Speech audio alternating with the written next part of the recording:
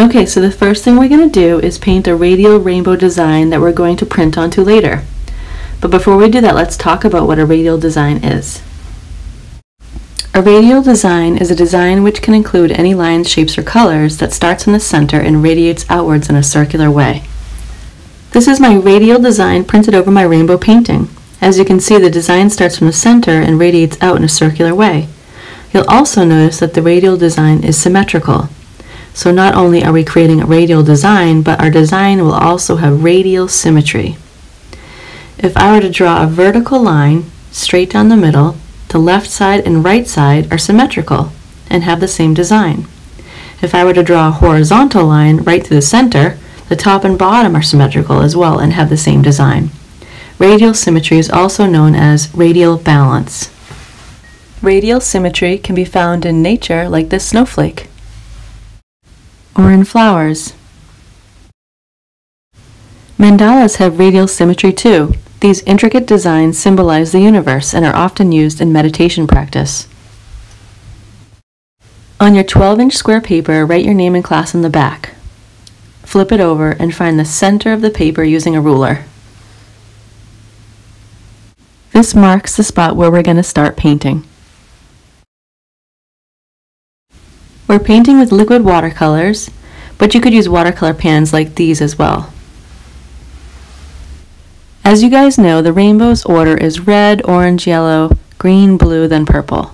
And we're going to paint in that order, but we can add in some pink after the red or purple too for added color if you'd like. Starting with red, paint a small circle where you marked your center. Make sure you clean your brush between colors and squeeze with a paper towel so colors don't mix in the tray. Then paint orange around the red. It's okay if the colors blend a little as you paint.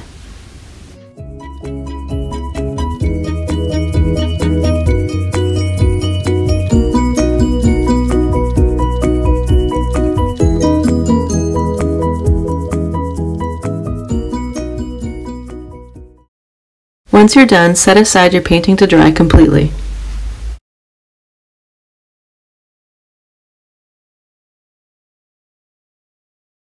Fold your 6-inch square printer paper into a triangle so it points upward like this. If you have tracing paper, use that instead, but printer paper works fine for this step too. A good way to make sure the paper's edges line up is to have 2 corners overlap first, then press down the middle with your finger, then press and smooth from the center out on either side. Then draw curving lines starting in the right corner going to the left corner, creating C shapes as you draw.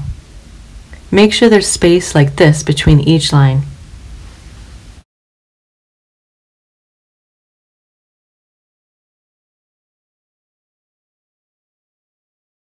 In between each curving line, draw simple lines and/or shapes, but make sure they're not too small or detailed. It could be a pattern of lines and shapes, but it doesn't have to be. Basically, just make sure any shapes you draw aren't too small and the lines aren't drawn too close together.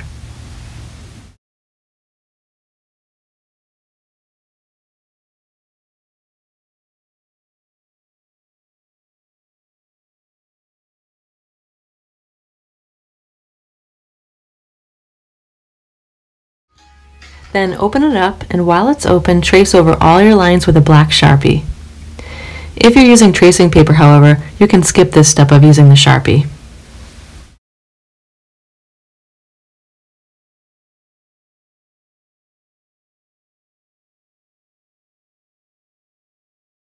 Now take the bottom half and flip it over.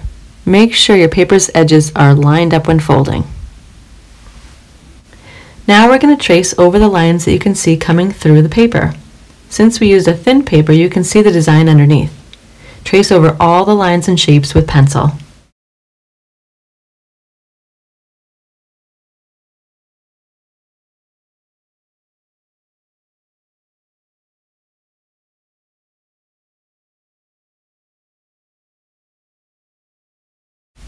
Now what you need to do is flip the bottom back up from underneath. You should be able to see your entire design, the back side of the Sharpie part and the side you trace with pencil, continuing throughout the entire square paper.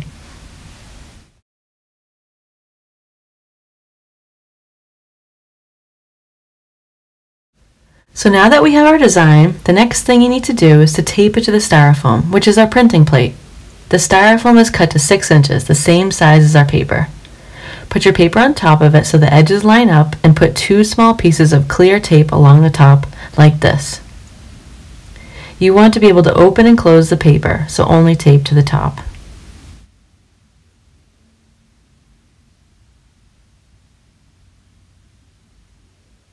Then flip it over and write your name on the back of the styrofoam printing plate with Sharpie.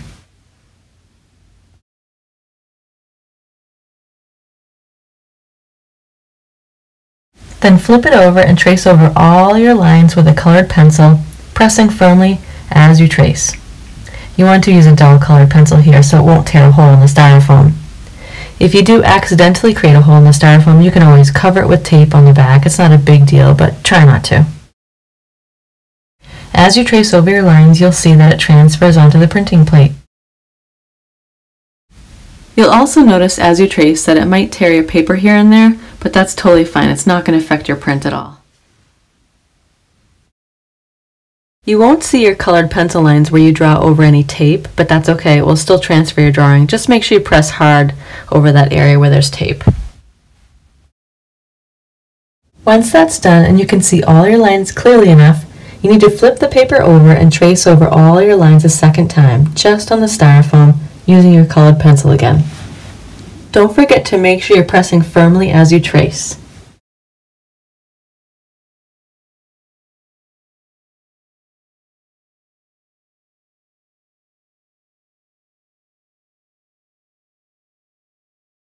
The next step is to fill in some of your shapes you created in your design. Wherever you fill in a shape, it will reveal more colors from your rainbow in your painting that you created.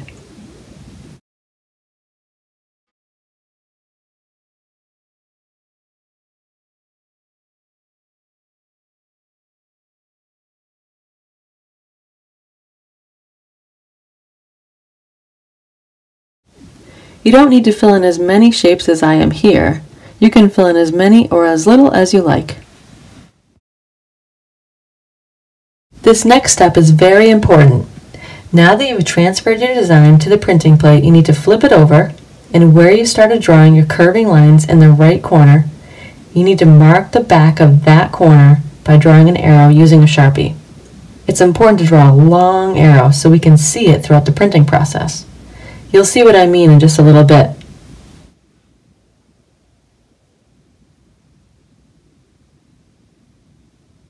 Then flip it back over and take off your paper.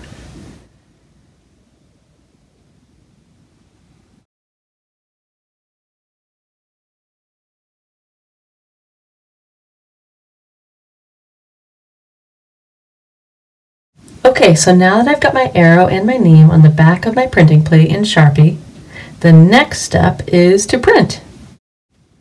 Before we print our design on the rainbow painting, we're going to do a practice print first on white paper. Printing this way with paint can be tricky, so it's a good idea to print on a practice sheet first, just to get a sense of how much paint you'll need. Make sure your name is on the back of your practice paper first. Then flip it over. Then you're going to take a brayer and some paint on a plate and roll it into the black paint onto the plate a bit. The tempera paint has a slippery texture, so the wheel on the brayer won't move easily.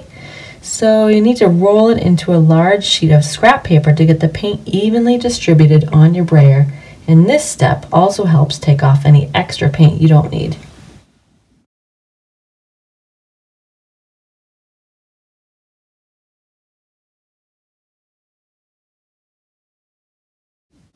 Once you've rolled it a few times onto the side of the paper, you're going to roll it onto your printing plate. You want a nice even amount of black paint and for all the white areas to be covered.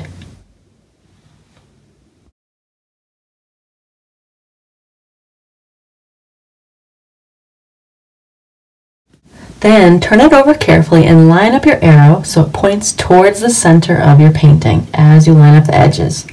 The arrow is going to help us figure out what direction the printing plate needs to be in order to create our radial design that's symmetrical. Press with your hand and then use your clean brayer without any paint on it. to roll over the entire back side. You want to press firmly as you roll.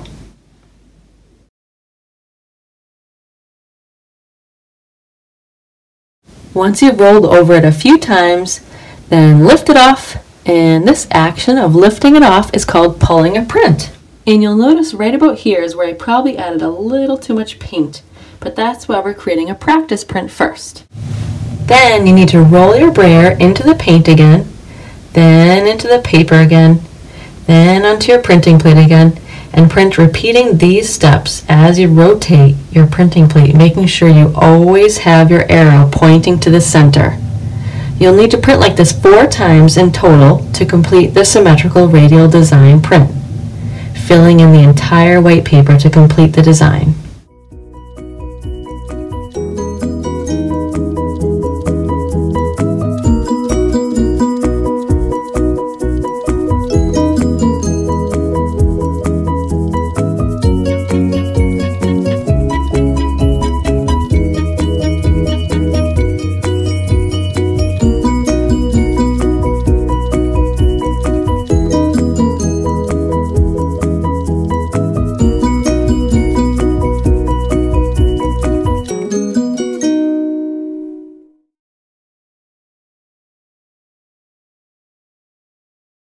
Now you just need to repeat those steps on your rainbow paper.